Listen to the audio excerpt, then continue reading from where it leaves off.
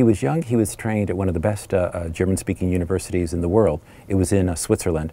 And then he spent a few years sort of in isolation, thinking really hard about these problems. He didn't get anywhere, but he was thinking about them, he was rolling over them in his head. You know, sometimes like you've been rolling over a problem, even if it's a trivial problem, you step in the shower or you're taking the tube or something, and instantly you get the answer. Yeah. Clearly your brain was cogitating, and briefly the door opens. That's what happened to Einstein in 1905.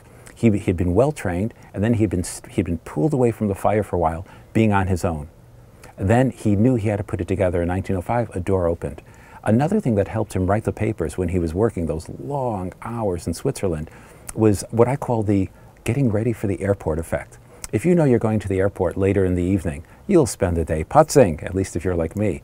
And if you wake up too late and you have to get to the airport in 32 minutes, you can't do it. It's not possible. But if you wake up maybe an hour after your alarm should have gone off and you say, oh, I got to pack fast, you'll do it. All the self-consciousness and the second guessing you would have done disappears.